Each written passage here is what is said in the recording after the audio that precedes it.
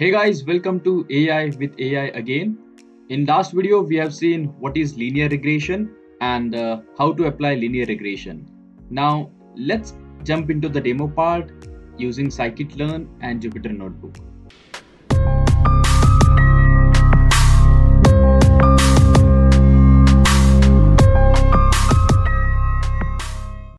Now let's jump to the demo part and let's understand how to do this in the Jupyter Notebook. Let me start the Anaconda prompt. I'll go to start and I'll search for Anaconda prompt. And here I will provide a path to the machine learning notebook that I have previously created. So this is the path where I have stored my machine learning notebooks. So I'll just copy that path and I'll paste it here in the Anaconda prompt. Let me press enter. And now I can start the Jupyter Notebook by saying Jupyter notebook.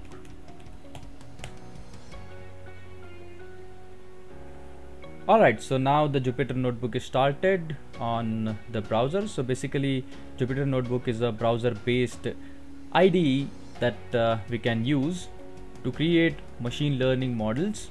This is how my housing price prediction notebook look like, where we are going to use a linear regression for housing price prediction.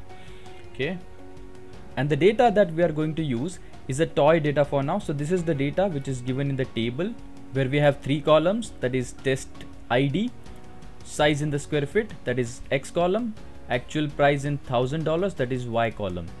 So the input column is given, this is the output column. So this is the previous data where we have right answers given, we need to find more right ones. So this is supervised learning, and based on this, when the new data is exposed to the model, say we don't have 750 square feet house given here, right? So we want to predict, we can also predict that going forward. So let's see how can we create a machine learning model out of this and predict the cost of the house in future. So first of all, I'm ignoring warnings, and let me execute this tab. I'll use shift enter to execute this, and in this cell I'm preparing my X and Y. My X is a X column, as you can see, 300, 500, 500, 600, 800, 1200, 1500, 1750, 2000 and 2200. So this is my X column that I have prepared in the X variable. Similarly, I have prepared my Y column, something like this. Let me execute this.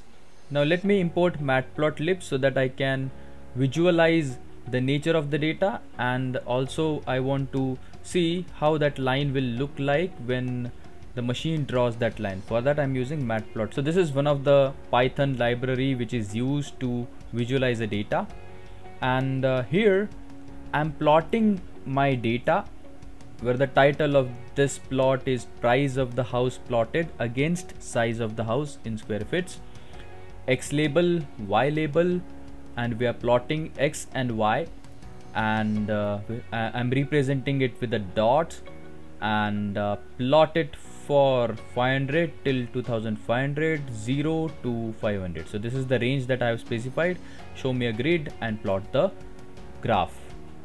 And now we can see the data points which we have here, they are very much linear. So I can think of using linear regression algorithm here, right? I know this is really basic example. We are just taking a toy data here just to get started with, just to understand the basic machine learning algorithm, how to prepare your notebook and how to create our first model so that we can predict the future output. And now, as I told you, we are using Scikit-learn, so I'm importing linear regression from Scikit-learn library. So this is the algorithm that I'm preparing here, and I'm doing a simple model.fit. That's it.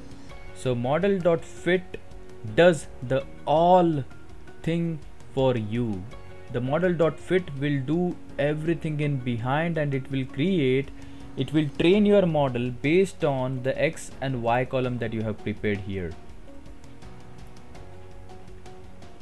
Okay, now your model is ready, the linear regression model is ready.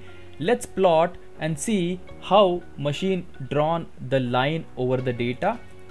So this is how a line over the data looks like. So this is the best fitting line that is drawn by machine. I am not drawing this. How this has been drawn, we are going to see that in the next video.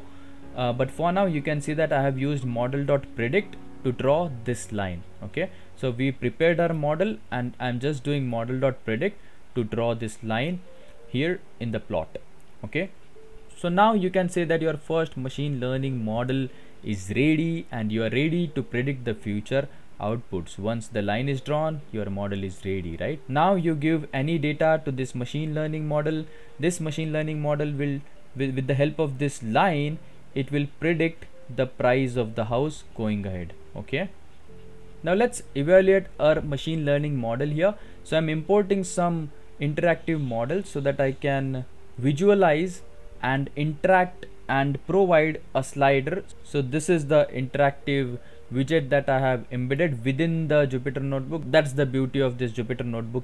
If you can see, I have created a house price predict function and we are passing a size to this function, and based on the size given to this function, we are printing a provided square feet house should cost around, and we are calling a model.predict and we are passing the size which has been provided to this function. And now I'm using I widget here so that I can use the slider here so that I can provide the size of the house, something like this. So as I move this slider, this function will get called for every movement that we are doing here, right? Now let's say we want to know the 945 square feet house price, then I can see that here the 945 square feet house should cost around $249,000, right? So this is how we are predicting the cost of the house, the price of the house. And we have not written any equation here, we have not written any logic here, we are just using model.predict. So based on the model that is been trained by the data, it has drawn that line, and based on this line it is predicting price of the house. Now let's evaluate our model and let's also see what is the error we have in our model. And for this I'm using something called residual sum square error. The error is also called a squared error or a residual sum square error. So the total residual sum square error that we have in our model is 2818.96, and this is really very high. How we are calculating this is with the help of numpy library in the Python. I'm using numpy.mean and I'm getting the error here. So what exactly this residual sum square error stands for? So as I told you before, the residual sum square error is nothing but the distance from the line drawn and the data set, the actual data point which is given, and the line drawn by the machine, right? Not for only one data set, it for all the data sets. So it is calculating a distance between the line drawn and the data set, and we are taking a mean of this error, and that's what the residual sum square error stands for. Residual means the leftover error, right? So these orange lines here are nothing but the error in our model. Okay, coming back to a notebook. So here we have got the residual sum square error on the given data, on the trained data. That means the data which is already known to a model. Now let's evaluate our model and let's see how our model will behave when the new data is given to our model. Okay, for that we are preparing a table. Again, we are providing a new data set. You can see that this data set is a new data set now. We haven't provided 250 square feet house before, 400, 500, 750, 1200, and these are the actual prices of the house given here, and this is what the predicted price is in $1,000 by the machine. Okay, so what I'm saying here is we are going to provide a new data which is not given before to a model, and let's see how it performs. What is the error that we are going to get? So to test my model, I have again prepared X test and Y test. This is my new data set. Okay, and the previous data set is called training data, which I have already trained my data set by providing this data, right? So this data is same as the data that we have provided before, right? So I'm not providing this data now. I'm preparing new x and y, and I'm calling it as x test and y test, and this is the data that I'm providing. This is the data that I'm providing to model. So this is the same data, x column, y column, that I'm providing to a model now. Now let me see a error that I'm getting on the new data. So the residual sum square error for the new data provided to a model, I'm not doing model.fit here. I'm directly saying model.predict. Okay, if I do model.fit, that means this data will be trained again. I'm not showing this data to a model again. I'm just doing model.predict. My model is already trained on the same model. I'm using model.predict directly, and for x test and y test, right? And for this new data, the error that I'm getting is 3041. If you compare this with the train data, that is 2818. So which is a little bit more than the training data, right? So when I have tested my model on the new data, this is what the error that I'm getting on the new data. And what is this residual sum square error? This error is nothing but the actual price and the predicted price by the models. And if I take a mean of this, I will get the sum square error, residual sum square error. Let me draw it for new data, that is x test and y test. Let's see how the data point look like. So this is how the data look like on the plot, and you can see there is more diversion than the original data. So the line which will be drawn is not so closer to the data points, right? So definitely we'll get more error. Okay, you can compare this data set with the original data set here. So this looks more linear, right? This looks more linear, whereas the new data which I have provided is not so linear. So definitely my error will increase. Just to cross check what is the predicted price that I'm getting for my model, let me use the I widget here, and let me provide 250 square feet, and let's see what is the predicted price that I'm getting here.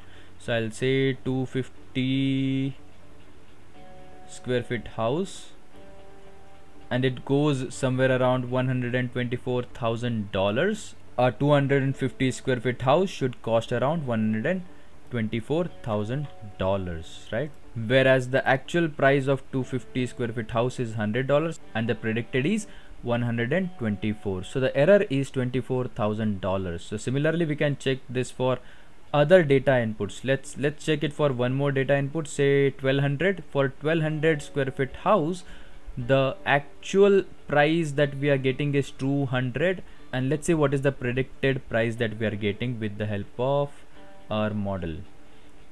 So 1200 I'll provide here. For 1200 square feet house, that should cost around $295,000. Okay, as you can see, the 1200 square feet house the actual price of 1200 square feet house is $200,000, and the predicted is $295,000. Okay, so this is these are the predicted values that we are getting with the help of the model that we have prepared. And boom, that's it. Congratulations. So we are ready with our first machine learning algorithm. We have learned our first machine learning algorithm, that is linear regression, and this is with one variable. So currently we have used only one variable, one column, to provide input to the model. Going ahead in next videos, we'll see how can we do it for number of columns when the data set will not be so easy, right? The data which we get is a mess, right? The data which we get will have thousands of rows and many columns. So how I can clean the data, how I can consider the columns, which columns to consider, and how can I get the better and better accuracy that we are going to see in upcoming videos. So that is it for now in this video. Thanks a lot. In next video, we'll see how machine draws a best fitting line over the data. Please make sure to like and subscribe. Thank you. Bye bye.